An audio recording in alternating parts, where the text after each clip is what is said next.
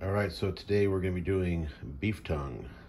Very simple recipe: oregano and lemon verbena, and a beef tongue. That's all you're going to need. So let's get started. First thing you're going to need is to get a pot of water big enough to hold your beef tongue. Get it started boiling. Preparation of the beef tongue: wash it thoroughly, cut off the white pieces of fat, flip it over, and put a cut right down the middle. Lightly cut it.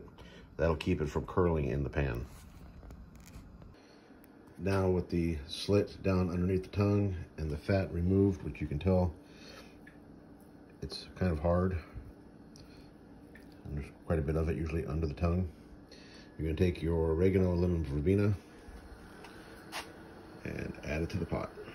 Now, with your water boiling, carefully add your beef tongue. Hot. Now you're going to let this cook between 2 and 4 hours.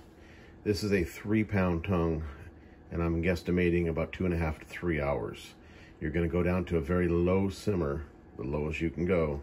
Put the lid on and let her sit. After an hour, you want to check, make sure it's on a very low simmer. And if you see any impurities, they'll be like foamy, frothy on the top, spoon them out.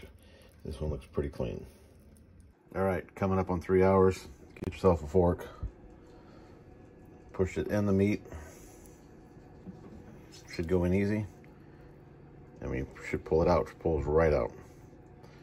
Very simple. Next, turn off the flame. Let it sit for about 15 to 20 minutes to let it cool.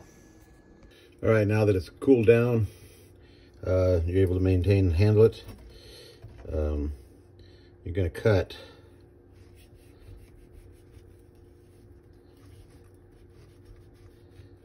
straight down like that.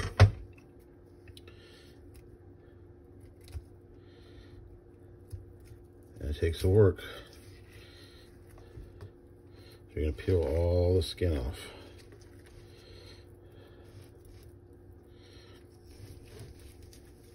And if it's cooked good enough, it should all come off.